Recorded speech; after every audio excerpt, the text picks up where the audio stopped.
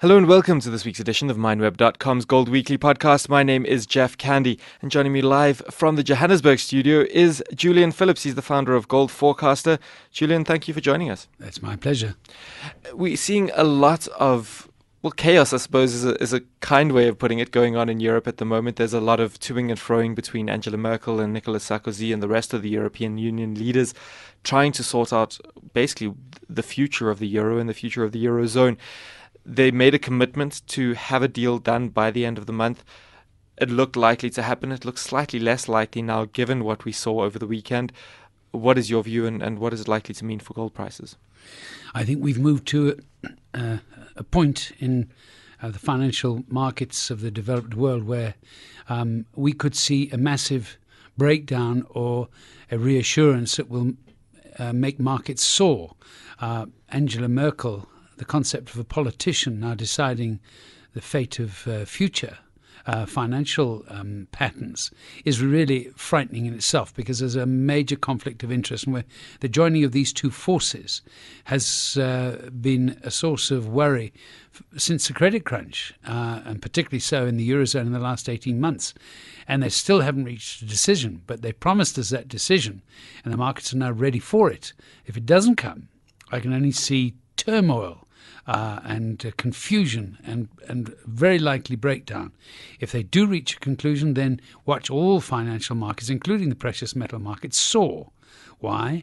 Because there's a reassurance that your measures of value and your means of exchange appear to be on track together. I don't think they are, but that'll be the appearance, and people will trust the euro a little bit more, and in so being reassured, investors will have more confidence in actually going out there and investing. But at the moment, if they fail, investors will stand back on the sidelines in fear, waiting to see which way things go, and that's why we'll see some horrendous volatility. If they do reach an agreement, but it's perhaps not what markets are looking for, will we reach some unhappy middle ground, do you think? I think at first the breakdown of confidence will be really destructive. I think that the whole world will now watch to see what financial tsunami comes out of it all. I don't think Greece will fall.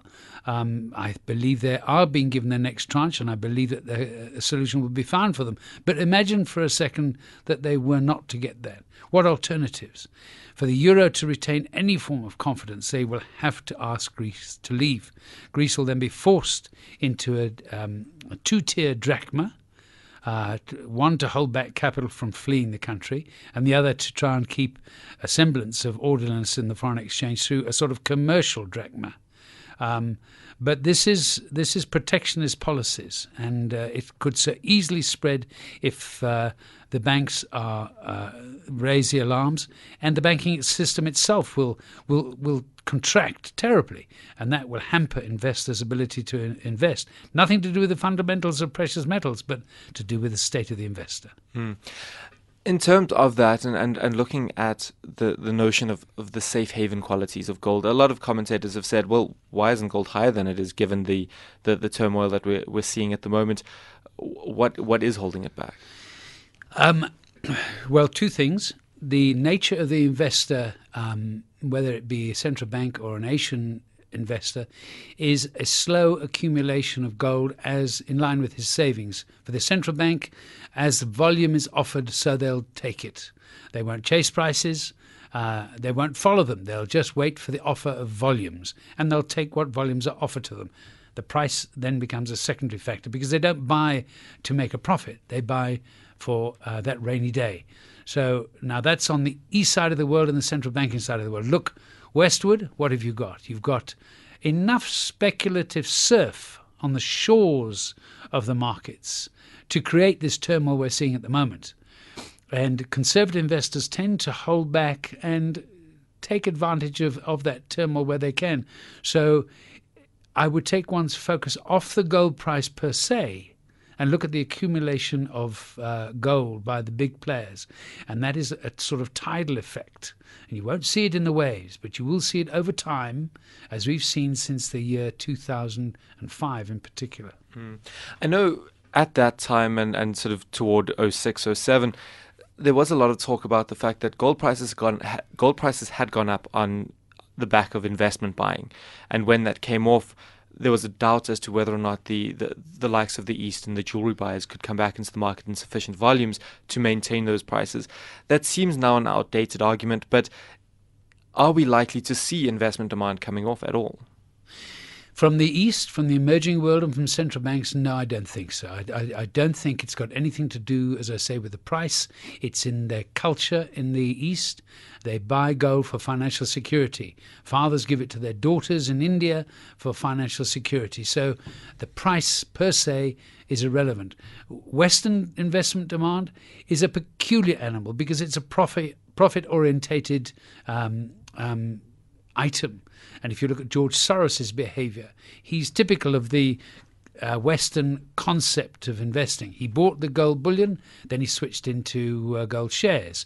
He's there, but he doesn't make a big fuss of it, but he thinks in terms of profit in dollars, not in terms of holding gold against any eventual breakdown. He was holding it against deflation, not against inflation. He might well come back to the market if these talks break down now, because deflation will certainly be back on the table.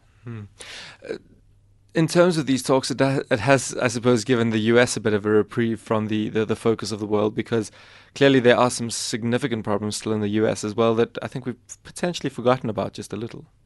Yes, and I think that, to be quite frank, what the euro is going through now is what the US will go through some way down the road. They have the advantage of fiscal union.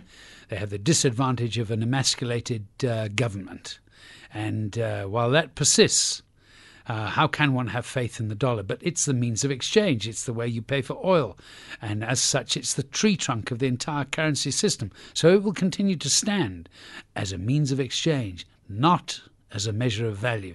And the measure of value concept is the one that gold will follow.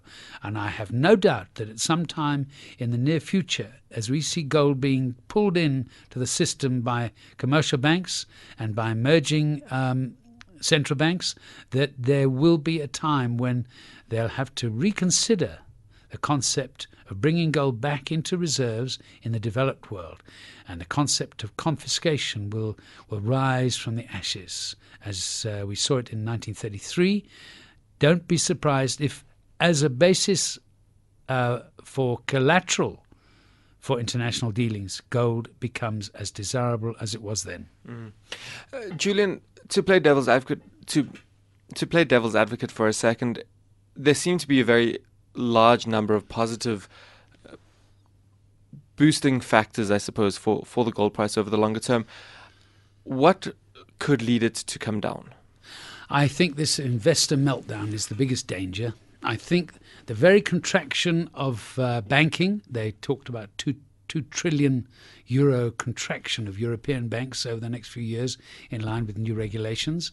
I think the concept of leveraging your investments will quickly fade as investors become fearful of just what lies ahead. I think that's the biggest danger. Again, nothing to do with gold's fundamentals, but to do with a developed world, change of culture from debt-related profit-making to the old-fashioned conservative one. Just as they won't buy shares for capital gain per se, they'll look for dividend, for cash flow, and then justify a capital gain through the payment of shareholders. The shareholder and the investor is going to become the focal point of the shape of the markets in the developed world, I believe, not the fundamentals that played such a rosy part in past days. What does that mean for gold shares, which have traditionally traded at quite a significant premium to the rest of the market, but have significantly lagged the bullion price of late?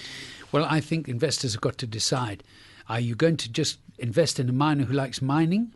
Or are you going to invest to get a total return, which is dividends plus capital gain? And I see, as I just said, dividends playing a key part in capital appreciation, far more than they've done. Going back 20, 30 years, you will look at your dividend yield, compare it to the fixed interest rate yield, and you've got to justify your PE ratios and your dividend ratios in terms of future payment. You've got to have a good reason for going out on a risk as opposed to going into a fixed interest item. And mining houses will have to justify investors' hopes. How much of that has to do with the fact that you can now just buy bullion via the likes of an ETF or a coin or that kind of thing?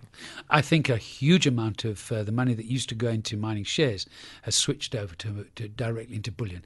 You lose a corporate risk. You lose the day-to-day troubles that ail so many companies, and to be sitting with gold, which is not only an asset, but it's actually international cash.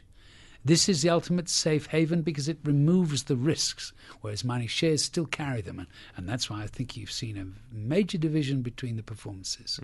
We are seeing the quarterlies beginning to come through from the gold shares. What are you expecting, and are you likely to see a re-rating, do you think?